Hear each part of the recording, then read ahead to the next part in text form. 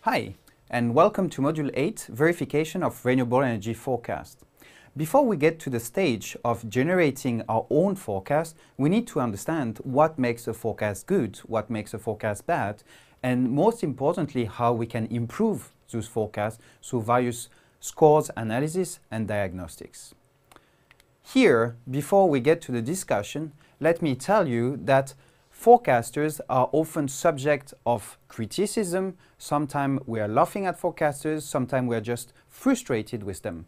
There's many quotes that have been collected through history. For instance, this one of Niels Bohr, who got a Nobel laureate in physics and is a famous Danish scientist. He said prediction is very difficult, especially if it's about the future.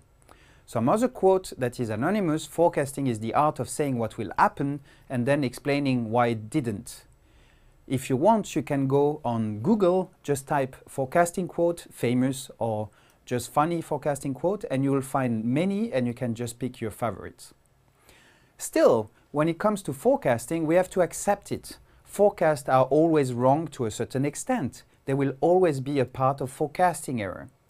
The problem is that bad forecasts translate to consequences. And when it comes to renewable energy generation, there may be security issues when it comes, for instance, to offshore wind farm maintenance planning.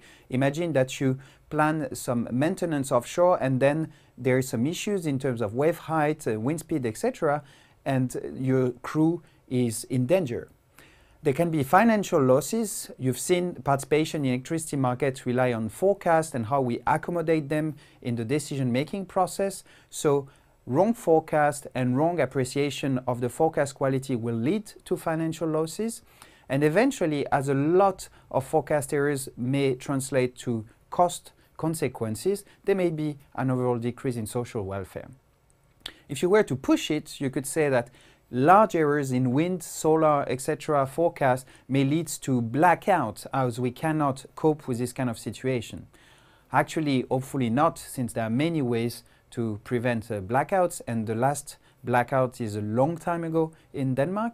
But still, definitely, we have harsh criticism on using renewables because of the quality of the forecast and the fact that it leads to extra cost and also some extra emissions if we have to use dirty power plants as a balancing generation.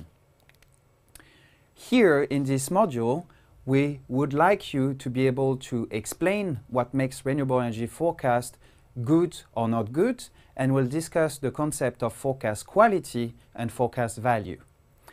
I would like you also to describe how one may evaluate the quality of different forms of forecast. So in practice, this may be with different scores and diagnostic tools that should be used and interpreted. Finally, Module 8 is based on 3 video lectures and associated self-assessment quizzes. In the first block, we'll discuss what makes a good forecast. Then we will focus on the verification of deterministic forecast, and eventually we'll discuss the verification of probabilistic forecast. Good luck with Module 8.